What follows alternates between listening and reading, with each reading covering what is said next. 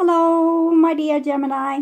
This is a reading about what the person most on your mind would want to happen between you two with me, Queen of Cups Tarot. As an extended member to the channel, you will get these readings ahead of time and with no ads. And there's a pick a card reading up, the evolution of my romantic life, for the full members to this channel, and the reading, the Divine Masculine's role in my past, present and future, is up for all the members to the channel. Subscribe and check out the many perks through the join button that will appear, or follow the link in the description box to learn more about membership. And I use the light SEER'S tarot for the readings part, and I will start shuffling your cards. So when I open your deck here, I see the 8 of Wands together with the Emperor. It seems like this is a person that wants something very intensely and are very determined to get it and get it in their way. So we'll see what it is. I call the Divine with Love and Light. And here we have the 8 of Swords together with the 8 of Wands. So they have a little bit complicated thinking, this person. They might not really think in ways that's actually logic or nice. I'm not saying that they're hostile, but I think they're a little bit judgmental. So they don't want to be blue-eyed. They don't want to be naive. So they're complicating things for themselves in their thinking. So things needs to be in a certain kind of way for this person to be happy. Okay. So I call the 4 archangels in the 4 corners of the world, and here we also have another 8, so it's a lot of 8s here. I think this person goes in circles a little bit. The eternity symbol of an 8 of Cups. So when they don't get the things that they want, they kind of walk away, or they demonstrate very clearly that they're not happy with the situation. But with the 8 of Wands, they're probably quick back again, but they still want things in their way. We saw the Emperor there. I felt a very kind of determined energy from that card. I think this person might have a little bit emotional issues. Maybe they are very sensitive but try to be super cool, which makes them need to have things in a certain kind of way. In other case, they can't be happy. So they're not very resilient, I would say.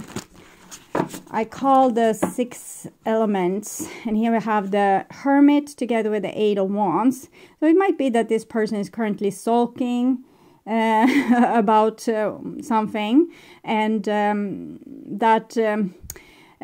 here they actually feel a little bit vulnerable. So this is the first time I'm getting a little bit underneath their skin. So I think they are in a sensitive period right now. So if they have acted very peculiar, it's probably because they have had some kind of dramatic event going on in their head and in their, in their emotions, which has stirred up a little bit strange behavior from this person. But they have some requirements on you. It's something that they want things. They want you to bend to their will. But that's only because they can't settle down and be happy if they don't get what they want in this situation. It might be valid, of course, if they want you to stop doing something that's hurtful, but I also feel like there's an element of this person maybe being a little bit over dramatic. Okay, just a little bit. So okay, so it was suddenly just done there. Click. Okay, I will tune in for a few seconds to you, the person most on your mind, and what this person would want to happen between you two.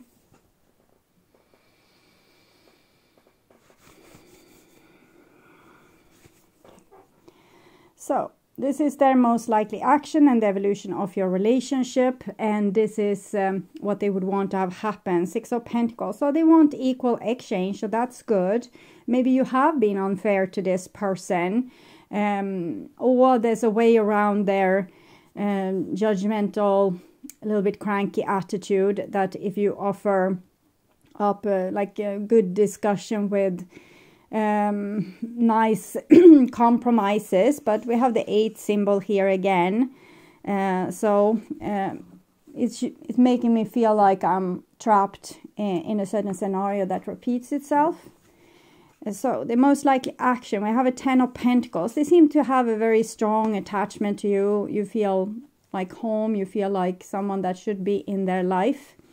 It's just that you need to find a way to cooperate and work together and understand each other. The 5 here is connected to the Temperance card there. We learn by rubbing off on each other. Like one person wants to go in that direction, the other person wants to go in that direction. And when we compromise, we kind of need to expand ourselves and maybe think in a way that we weren't able to think before. It's like when you meet a new person, they have an awful music taste, but after a while you learn to love their taste of music, and they are introducing you to new foods, a new way of thinking. And so first we have a lot of resistance because we don't like things when it's not in the way we want them to be. But eventually we become kind of the scientists that learn and adapt and are curious enough to be open to new things. We also see the 7 of Wands here, which is, there's a limit here.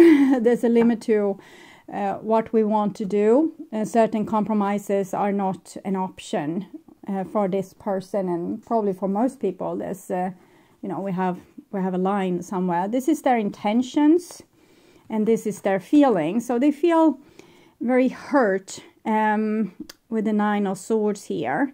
The High Priestess, they're trying to not show it towards you, but there's a vibrant string of this pain. So I almost hear it like violin music. So they're just trying to keep a cool face here. It's not cool per se, but they're trying to not show how hurt they are. Okay. And this is how they view you.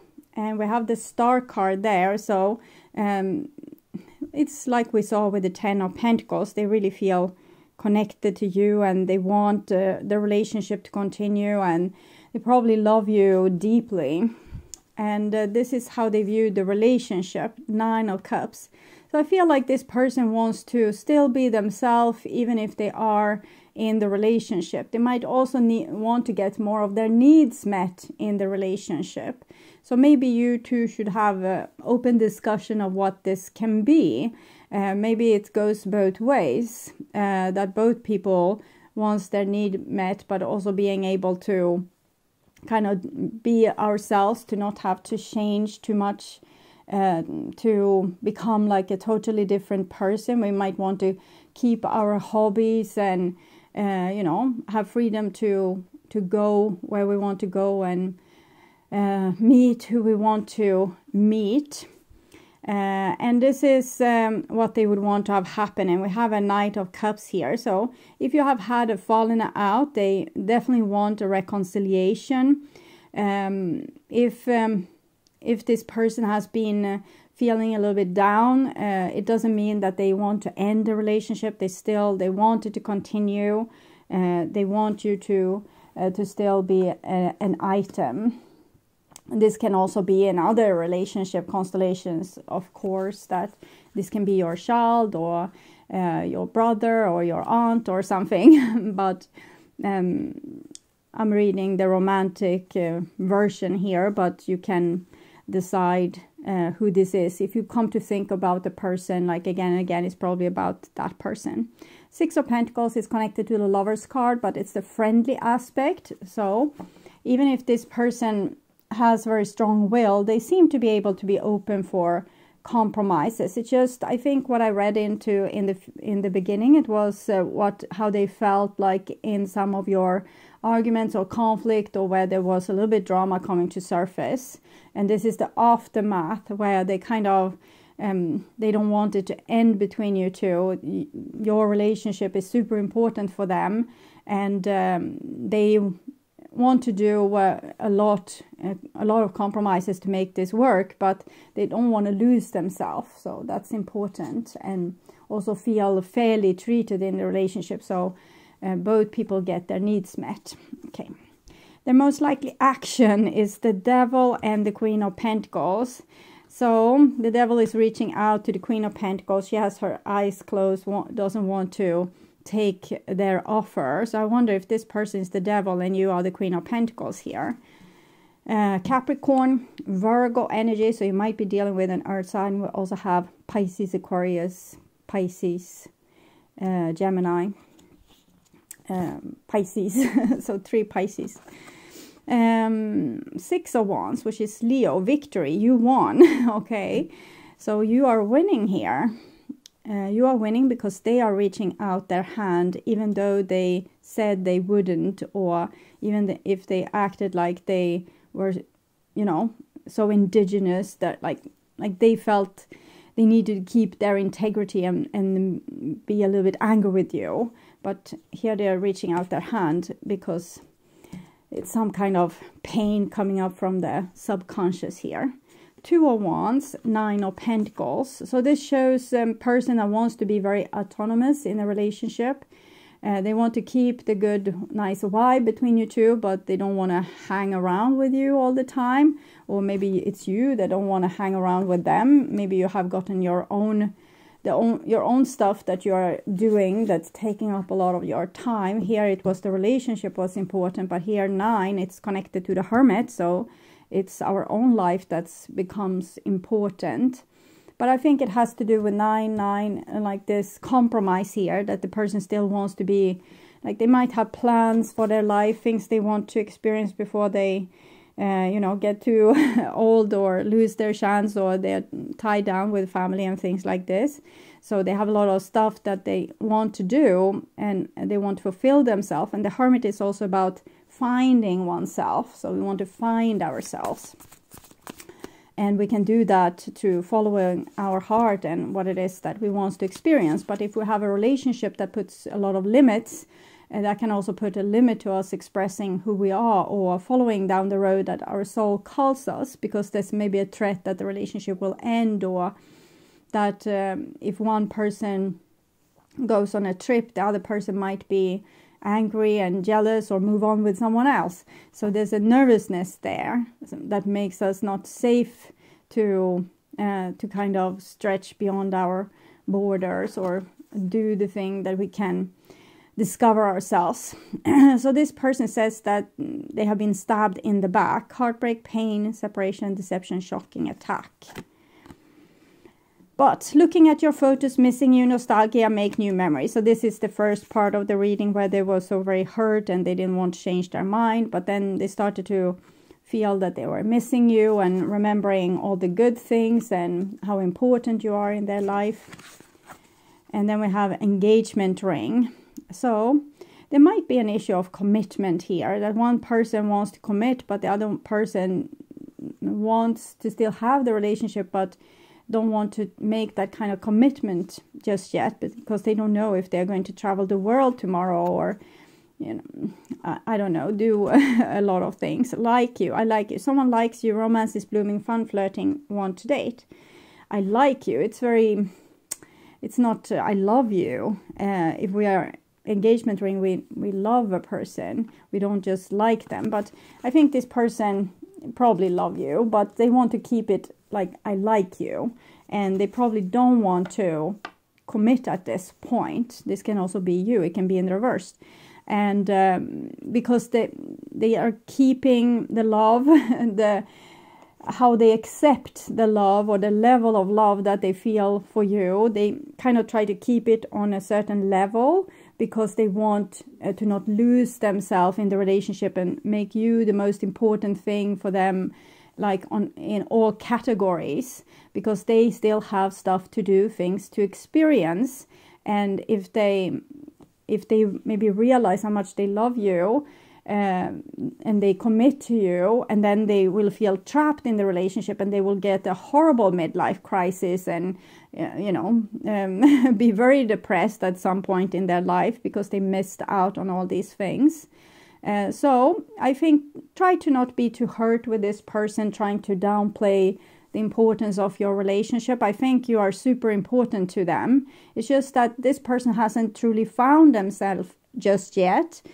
So they need to not be defined by the relationship. They still want to be almost like a single person, but not single, because with the engagement ring, I definitely feel like you are very connected, and it's not that they want to be unfaithful in a romantic relationship, but they want to have the freedom to follow their soul's road. So that's the issue here.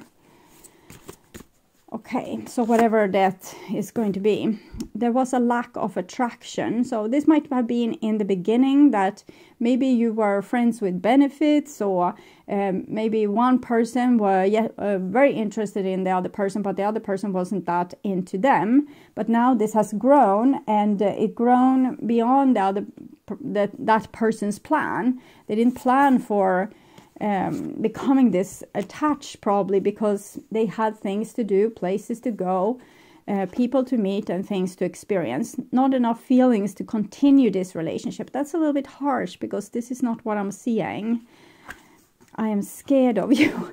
Yes, that I can agree with, because the person, they feel a lot of love and connection towards you, but they are scared of you because they want to keep their feelings on a low level. And if they become too in love with you, they will automatically, what they feel is that they will lose themselves. They will not be themselves anymore. They will lose all their soul's purpose of being here. And then we have another issue as well. I don't feel worthy of love. So whenever someone loves them, and since they don't feel worthy of love, they might feel like the other person is also unworthy. This is very typical when we don't feel worthy of love, and someone comes, like we might be super interested with a person, but then they come and say, yes, I'm super into you too. I want us to be together. I want to have 2 children. I want to be married one day. What do you say? Suddenly we don't feel that much love anymore, because we don't feel worthy of love. And as long as we chase the person, then we felt like they were like the icon of beauty and sexiness, and we were so attracted to them. But as soon as they said that they were ours, we thought, since I'm not worthy of love and they love me, they need to not be worthy of love too. They need to be a person that we shouldn't respect, because I don't respect myself. And if they say that they love me and want to be with me, then there must be something wrong with them. So there's an issue here. I think this might be you also that has this issue. So you're meeting someone that's not really ready for love, but there's still love in this situation. It's just that maybe we don't want it to be, and it can be also you that felt stabbed in the back because the person wanted to downplay the importance of your relationship. They didn't do it to hurt you. They did it because they wanted to keep their autonomous self. So it's childish, but this person is not like 100% a grown-up person. Even if they are that, they can be like 80 years old and still have these issues. If they never revolted against their parents, their culture, and then they will still be a teenager at heart. Okay. The work, health, and duty area of your life. So it might be that this person wants to focus a lot on career. The 10 of Pentacles, 9 of Pentacles, 6 of Wands, 2 of Wands. It can also be someone that wants a successful career.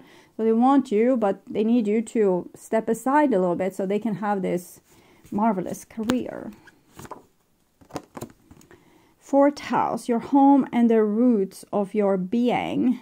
So they want you to be this ordinary like harbor that they can return to whenever they come back from their adventures. I realize this can be feeling very humiliating, as if you should be home and waiting and wave them up with a white handkerchief when they go out, in the world. It's very old and outdated. It maybe were romantic at one point, but since the roles in society has shifted, most people don't want to sit and wait around for someone to do their important things in life. But this is how this person wants things, and And this is what you have to kind of decide if you want it or not. So where's this going? Where is this going? The butterfly. Relationship evolving to the next phase, healing the inner child growth. So the divine thinks that that this will be a phase. This person thinks that there's something important like out there. But as soon as they are away from you, they feel almost like they are dying. So I think they are already super attached to you. And you can let them, you know, run to the end of the world. I'm pretty sure they will come back like in a rubber band. We have the 8s. All the 8s is like we're trying to stretch away and then boom, we're back on the same place where we started. And we try to stretch away and then boom, we're back. So it can be an on and off again relationship too. But I understand this can be humiliating. Someone wants to, like, this other thing is so much more important than you. And, you know, you're just something that they can enjoy whenever they want to come home and rest. But I think they are on the verge of growing out of that idea. Okay, still might want to, you know, have their autonomous life, but they might see it less of a threat, like the relationship less of a threat to their iconic self. If you become a little bit less dramatic by this whole thing, the best way is probably for you to develop, you know, your own personality and what's your life purpose. Don't make it about like this person. Try to find something outside the relationship that's fulfilling, that you can share with this person if they come to you, but that also makes you preoccupied, so you don't run after them, and because that energy will make them overwhelmed and they will run, you know, further away from you. So there's a recipe to fix this. So it's for you to be more preoccupied, and then this person, they're missing you. It's like a switch. As soon as they're away from you, they miss you a lot. But they think that they will have a really good time, but this will draw them back to you, and there will be balance in the relationship when you are not running after them and not taking it personal, this childish little bit energy here. Okay. So I would urge you to watch the love reading for December, or the reading Their True Thoughts and Feelings, to get more information about this relationship. On my first channel page, there's a playlist for your specific astrological sign, where you can watch all the latest readings for your specific sign in one single playlist. On the end screen, you will see a link to that playlist, so go and check it out. You can also order personal readings, distance healing, and past life regression sessions at my webpage, tarot.com.se. And please share my videos on your social media to let people know about them. Also like the video so YouTube knows that you want to continue seeing my readings in your feed. And of course, subscribe and hit the notification bell to be sure that you get noticed when I'm posting a new video. Thank you in advance also for watching this far. Take care of yourself, stay blessed, and bye for now.